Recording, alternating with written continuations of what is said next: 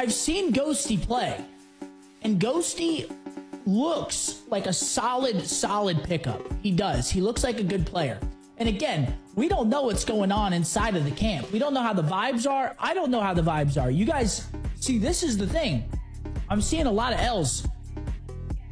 The one thing that always surprises me about the Call of Duty community is that you go through and look at a lot of comments, right? You look at a lot of comments on social media, on just on everything, really. You kind of gauge the public's opinion on what's going on, right?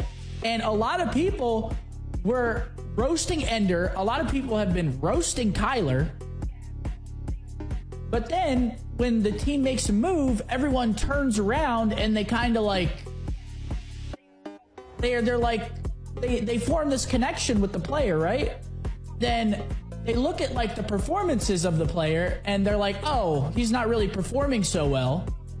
But then they'll make a change and then everyone will go back to like how they love the player as a person, and then they kind of get mad because they don't want the move to happen, but they wanted the move to happen. But then the move happens and then they're like, why'd the move happen? And it kind of goes in like a weird cycle.